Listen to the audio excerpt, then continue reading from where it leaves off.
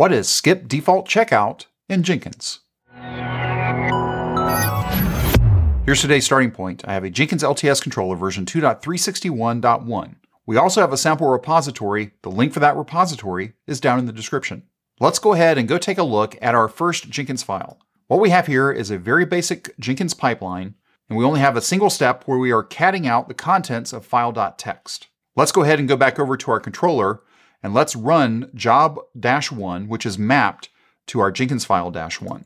When we take a look at the output of job1, what we're going to see is we see the cat for our hello world.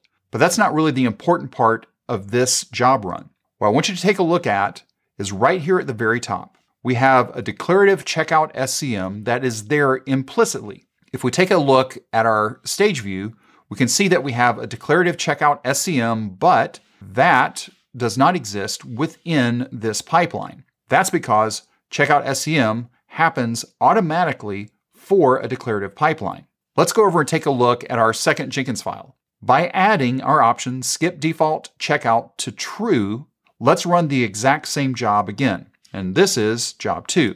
So when we run job 2, what we're going to see is it's going to fail because we don't have access to our cat.txt file. You'll notice here that we do our cat file.txt, no such file or directory because we never did a checkout of the Git repository. That's because we set the option skipDefaultCheckout to true.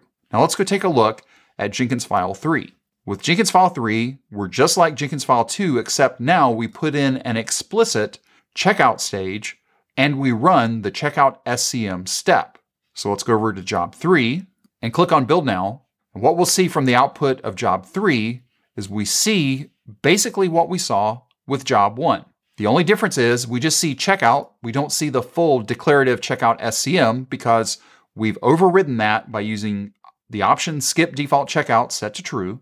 And because we've done the checkout explicitly by setting checkout SCM, we get the output when we cat file.txt. If you have any questions or comments, you can reach out to us on Twitter at CloudBees. If this video was helpful to you, give us a thumbs up. And if you haven't subscribed to CloudBees TV yet, why not?